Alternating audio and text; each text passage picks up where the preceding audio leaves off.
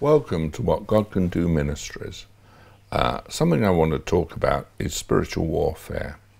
It's noticeable that so many people go to 2 Corinthians and verse 3 of chapter 10 says, "For though we walk in the flesh, we do not war after the flesh, for the weapons of our warfare are not carnal, but mighty through God to the pulling down of strongholds, casting down imagination, and every high thing that exalteth itself against the knowledge of God, and bringing into captivity every thought to the obedience of Christ, and having all readiness to revenge all disobedience when your obedience is fulfilled."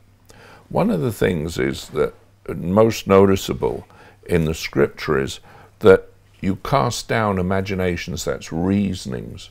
Strongholds of Satan are in the mind. They're not some spirit up above. It's in your mind. And the enemy of our souls captures us when he puts lies in our mind. The only thing the enemy of our lives can do is to invade our imagination and our reasonings with false concepts and false ideas, and the lies of the devil and the spirit of the world.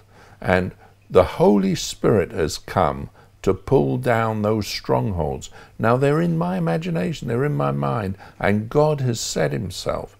And the way it's done is by the preaching of the gospel. In Romans chapter 1 it says the gospel is the power of God unto salvation. And so many people are standing up and saying, I pull down this, I pull down that, I decree, I disannul everything that Satan's doing in my life, I disannul. Listen, it's in your mind. You need to understand you've got to bring every thought into captivity to the obedience of Christ and his word. We're not here to stand up and make declarations that God has never spoken. You haven't the authority to stop Satan doing what he's doing, because you remember when Job was confronted, Satan had to go and ask permission of God. Satan isn't a free agent. Satan is a fallen angel, and God has authority over him. There's no way, if we're in Christ and we walk in Christ, my Bible says in 1 John 5, "Whosoever is born of God keepeth himself, and that wicked one toucheth him not." What do we keep? We keep our minds and our hearts from going the wrong way. Now there's so many people that are almost worshipping the devil by ascribing to him power. Now the devil's a teeny weeny little thing, and we have an almighty God who encompasses all things. Satan isn't omnipresent. I find people come to me and they say, oh, Satan said this, Satan said that. In fact, Satan's talking to them all the time, according to them. Not at all. It's wrong thinking, wrong in the mind.